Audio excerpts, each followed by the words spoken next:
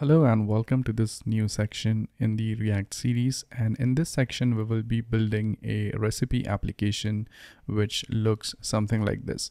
So this is a fully fledged recipe application in which you could go ahead, search for a specific recipe. So for example, here I have searched for pizza, and if you search for pizza, it will kind of fetch all of these recipes from an external API. So you will get the different types of recipes for pizza.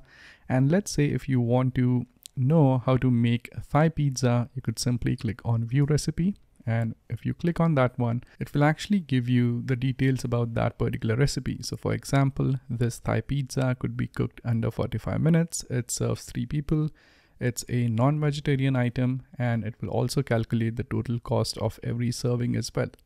Not just that, but you'll also be able to fetch the different ingredients which are required. So for example, for making that pizza, you need 2 cups of all-purpose flour, you need broccoli, and it will also display the images of those ingredients as well.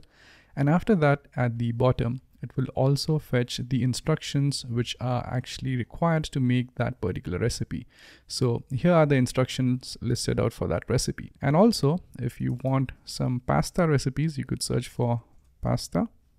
And as you can see, the recipes over here have changed.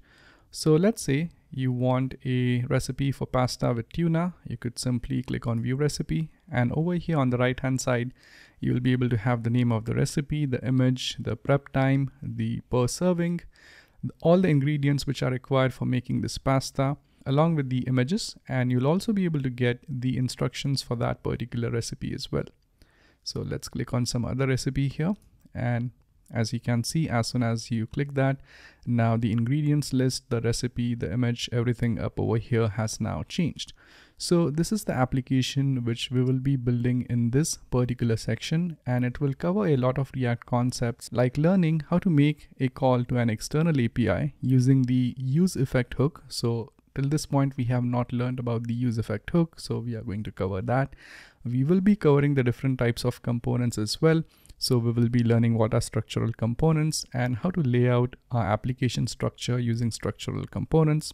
We will also learn the concept of prop drilling as well, which allows us to pass information from one component to other component. Now this is just a basic overview of the application. We will still be adding a lot more features to this app as we go ahead in this course. So we will also learn about using component composition. We'll also learn how the lifecycle of a component works. We'll also learn how to use async functions for our application to load some asynchronous data. So we will be learning all of this in this particular section, which will consist of around 30 to 40 videos. So from the next lecture onwards, let's go ahead and let's start building this application entirely from scratch.